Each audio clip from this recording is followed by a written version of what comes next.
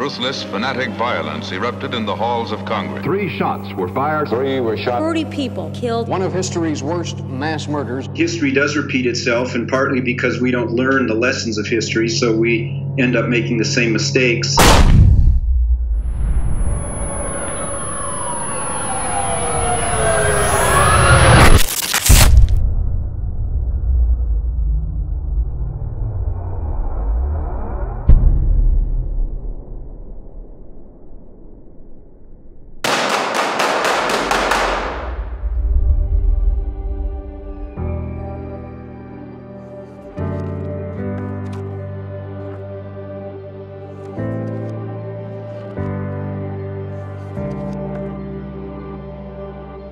We're asking young and old to educate yourself, learn about this tragic history.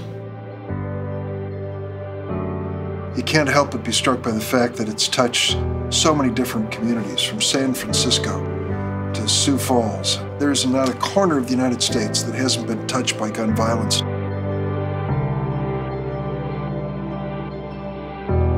The gun violence in this book is astronomical. It should have never happened. It doesn't seem like we've learned from history the way that we need to.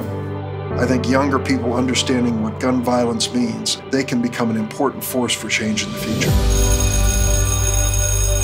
This isn't something we usually get to talk about in school, so today's sort of a special discussion about what this book means and how it might impact the way that we talk about gun laws in the future. We were thinking that Sandy Hook was like one of the first school shootings. The fact that it goes all the way back to 1853, like, to me, it's just shocking. We're gonna vote soon, so it is essential that we are educated on topics we're voting on. We have to know where it began and how we will end it. The history of gun violence will continue to repeat itself until our lawmakers take action.